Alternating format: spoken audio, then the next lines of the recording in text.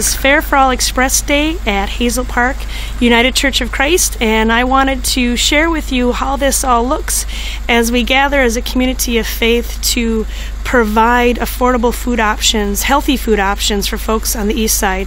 Fair for All Express works with the Emergency Food Shelf Network, and that's their truck, and that's where all the groceries are at. And now we pan and see our beautiful building, hopefully not too quickly.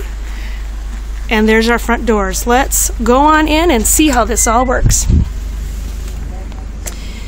People enter and they head on over here to Dolores Walters, who is helping some folks out decide what the various options are for packages on this day.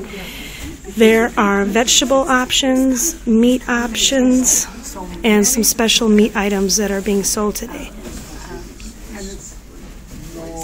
Here's Debbie. Debbie works for Fair for All, and she's been with us for several years now, and she is the one in charge that helps us get things situated.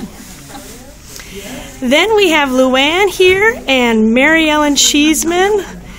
That's part of our crew, Sean Menson, and there's Jim Cheeseman, everybody. There he is. There he is. That dialogue.